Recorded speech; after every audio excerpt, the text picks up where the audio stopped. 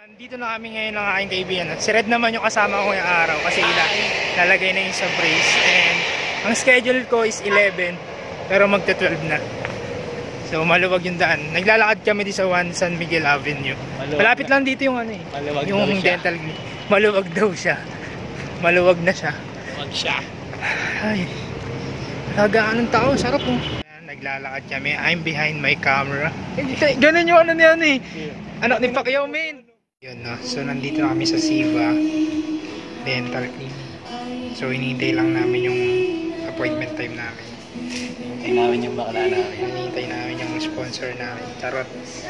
Sige na, mamaya na lang. Tatanong natin yung doktor kung pwede i-video yung ano, yung gagawin sa akin. Ay, patong may ikaw na pag-usap. So naririnig natin yung mga kantahan ngayon. Nung first time ko sa trabaho ngayon, natakot ako dyan eh. Ayun yung pabango. Ito? Okay. Tapos? Kasi hindi first time ko makakita ng ganun. Tapos sabi ko, tumataya ako. Tapos, Tumisit? ano, parang may timer yun sa loob eh. Every 9-18 minutes yata.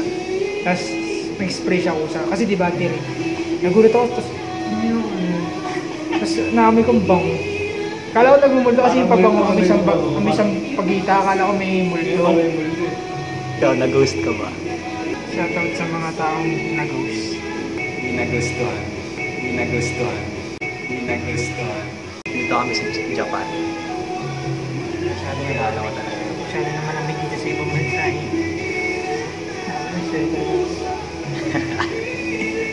Makikita nyo ito mamaya sa ngitin nito dito.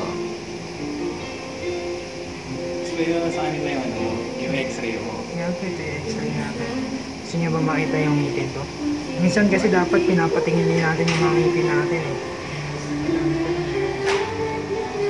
So, nandito yung may kaluluwa. GAGO! So ayan, nakita nyo mahaba yung buhok. Ayan yung kamay, saka yung paa. So bali na, nabarang po tayo. Kaya nandito tayo kasi GAGO! tayo ngayon. Miss ko mag-vlog. Nakabanda na tayo ngayon. Pati kahapon. Kasi nag-oil yung dito ko eh.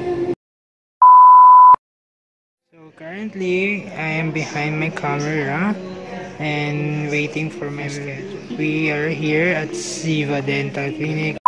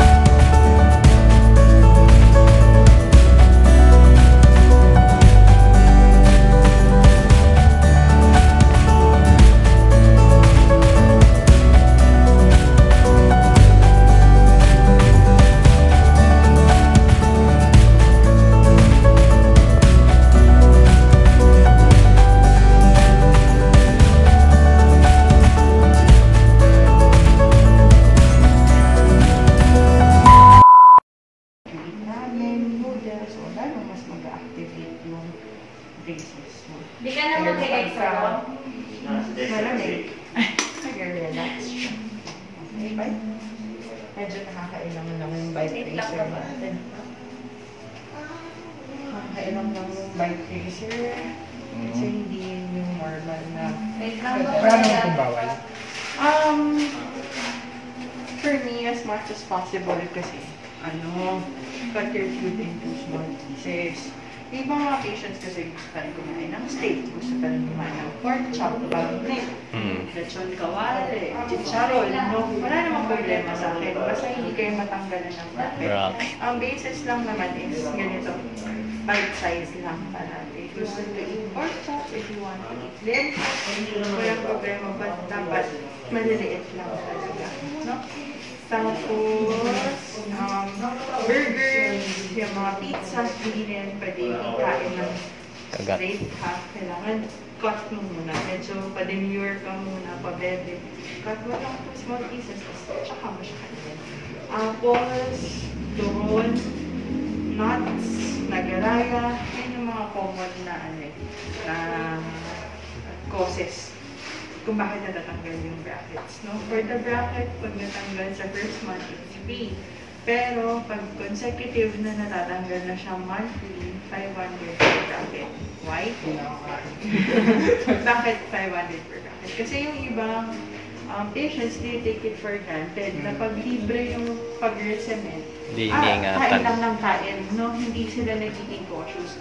Unlike pag may fee, yung sabihin, mag-iingat at mag-iingat kayo kasi you don't want to pay. Bakit namin pina-fine din? Because pag natatanggal yung bracket, hindi na gumagalaw yung ngipin eh. Nasa stop yung paggalaw ng ngipin since may isang bracket na hindi nakalikit. So, hindi siya mag-move as a group, no? Tapos, pero pag nawala mo yung bracket, it's 1,000 pesos yung fine. Why? Kasi we have to buy a new set of brackets. Kasi yung set mo ng brackets, nalagay na sa'yo. So, wala ka ng extra eh. So, we have to open a new one. Kaya mas mahal siya. No? So, pag may natanggal na bracket, may ibibigay mo sa yung lalagyan ng wax, dun mo lang siya iipit. And then, babalik ko naman natin. Okay? So, bigyan ko tayo ng orthopedic. Pwede ka mag-gargle? Gargle. Ay, water. Masabi mo. Kung ano sabi mo sa bago mo Mahirap, nakakapagsisig. Pag tagal niya, matigas na wali mukha mo. Pag tagal niyan, kakain ka na uli na kung ano-ano. Ang sabi sa'yo, men. Tinigasan. Gago! Nakakasama mo na. Yan, ang ganda din. Hindi pa nakikita, nakakamas eh. Alis na ba daw? Ha? Alis na daw. Okay na ba daw? Hindi na ako bayan. Ha? Yan ba yan? Ganun ba? Magkano ba? Ang anong Mas ipin? pagawa na rin ako nung assignment. Yung di ba may papasta ako. Yeah. So, the first one is yung brushes. Meron kang dalawang brush. One for traveling. Ay, hindi pala. Itong straighter yan. Gaya sa akin, wala. One for traveling, one para sa house. Look, ang difference lang naman ni Ortho toothbrush sa normal brushes natin is V-shaped kasi ito. Kita mo pala ito. No? Para ma-penetrate nga yung gitna ng latex natin. So, yan.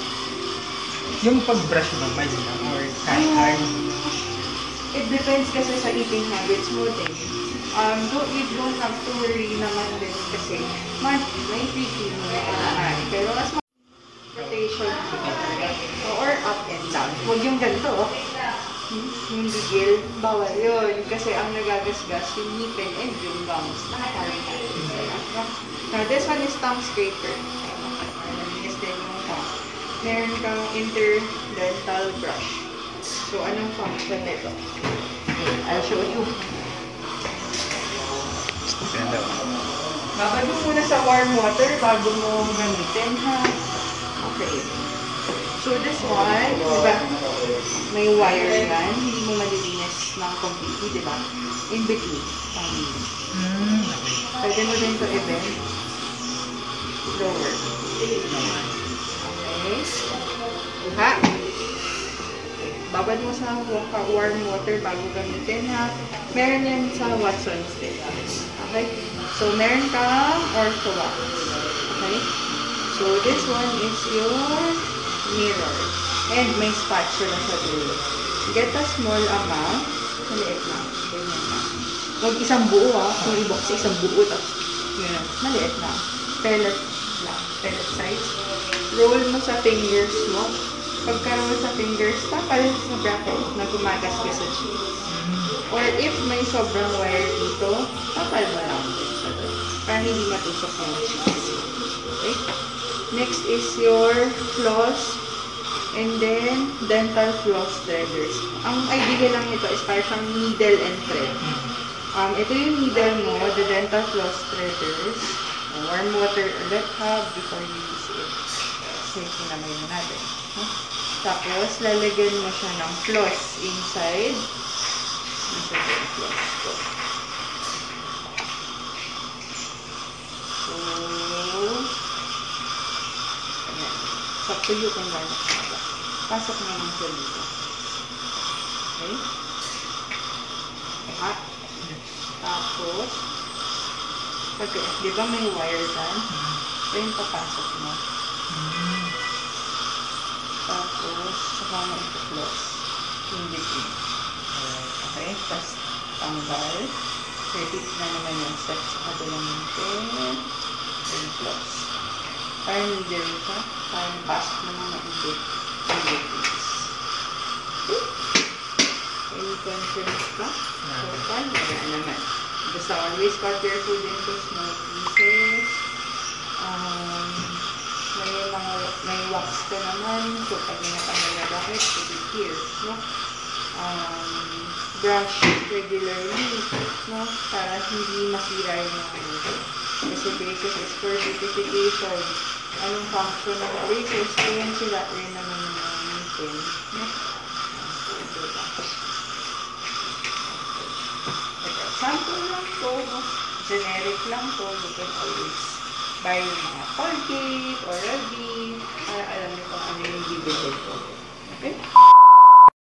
So yun na nga no. So bali na tapos ko na yung gagawin sa akin no. So ayan. Lapit mo. Yan na. Yan no.